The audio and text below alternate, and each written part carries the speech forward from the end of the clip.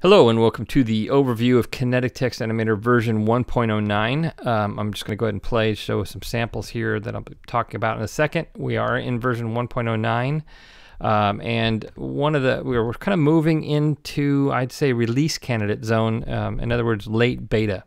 So really, some of the improvements are really kind of start making Kinetic Text Animator a real stable and viable video creation solution. So just want to point out here in the member dashboard, this is the editor where I can edit it, but you'll see it just without all these goodies over here. And notice that we list the new features, so do check those out in case I missed something in this overview video. I want to point out just a few things. Surface level, we made this a little bit more prominent. The font browser, such it's important. The Control F is still the shortcut for that. Down here we have a new panic button. For those of you who would have the stage loss when you're doing whatever stage or your screen resolution changes or various reasons for that occurred. And so now we have a panic button so you can get that back. We can now size the stage even if it's zoomed in, so that's kind of a nice thing. And but other than that, I'd say that the real big ones in this version are the video handling. We found in version 1.08 that if any videos or videos with more than one setting, if you had two or more videos with different settings, that would mess up the export. Also, two or more videos with audio in them, even though we didn't support audio, we now do. So another cool thing is MOV files can now be imported. Those of you who have an iPhone like me, you can shoot video on your phone and import it. So that's really cool, and you have a audio track for your video. But you know, a lot of people are going to notice the image animate and the nothing fancy animations. So image animate is brand new. We can import PNG, JPEG, and SVG files.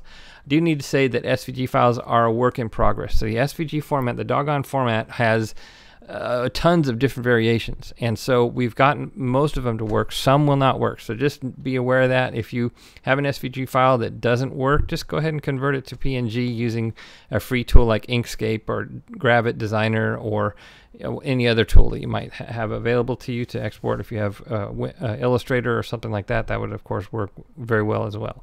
Photoshop and so forth. So just convert it to PNG and you'll be good to go, and we'll get that fixed. We're trying to not only have SVG, all the different formats work, but also maintain the vector. Right now, an SVG imported is turned into a bitmap.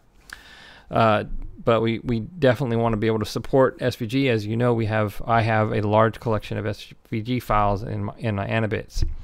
So I want to make sure that we can support those. So that's coming, but you can browse. You basically have to click on a block or have a new animation block. Let's go ahead and come over here and get a new one.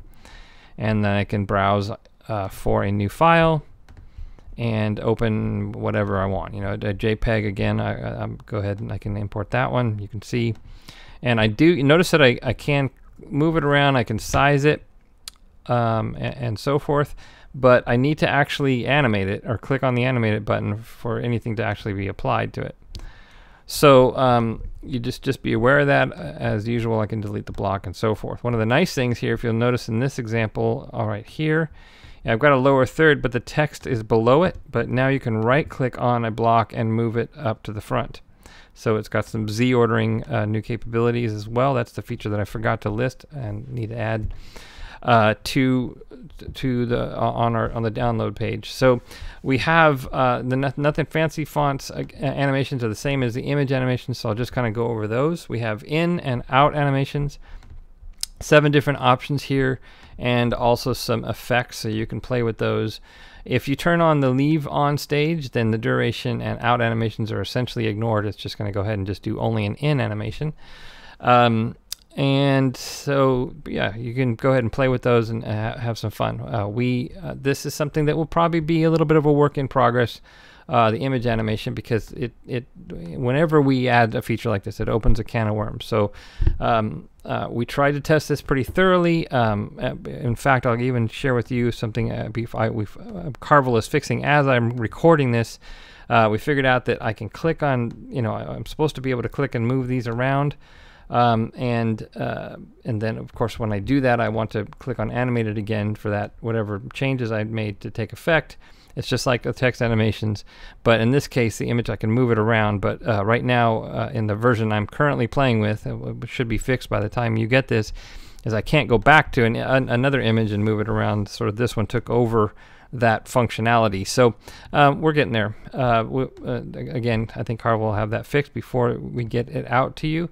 But just be aware that with a new feature like this, it tends to be some little snafus that we got to work out. And so that pretty much covers the majority. Oh, I almost forgot. No, it doesn't. We have variable. We have color shadows now, and you can change the transparency. Now, here's an important thing. I can go in there and click on that, but like all the other features, I need to actually click on the block and then go in and select whatever color. I can change the transparency of it. And once I do that, I need to click on the animated button for it to actually take effect. So you just be aware, it's very easy to do some changes like moving the images around now without remembering to click on the animated button. So that's just kind of the way our paradigm is, and so once you get used to that, you'll be fine. So that pretty much covers Kinetic Text Animator version 1.09. The next version will focus on cleaning up anything that's discovered, of course, probably getting those SVG images to work better, and new animations. So we're continuing to fill these out.